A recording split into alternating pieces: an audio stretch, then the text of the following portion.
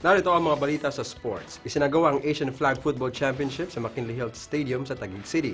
Nilokan ito ng 6 na bansa na kinabibilangan ng Pilipinas, Japan, Korea, Kuwait at Thailand. Sa pangunguna ni Chairman Apollo Angco Agdoti Palma kasama ang mga organizers, naging matagumpay ang nasabing kompetisyon. This is the second annual tournament for IFAF Asia for flag football, and we're very fortunate to host it here in the Philippines. We just recently had a club tournament where we had 7 teams over here, and over here right now we've got 6 participating in this tournament.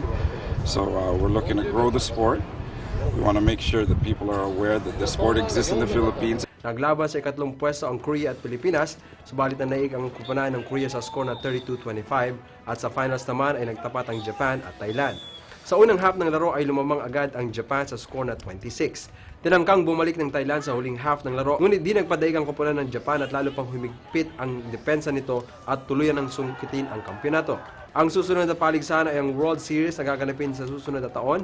Sinabi ng Team Japan na ngayon pa lang ay paghahandaan nila ang nasabing torneo dahil mas malakas ang mga magiging kalahok dito. Inulan sa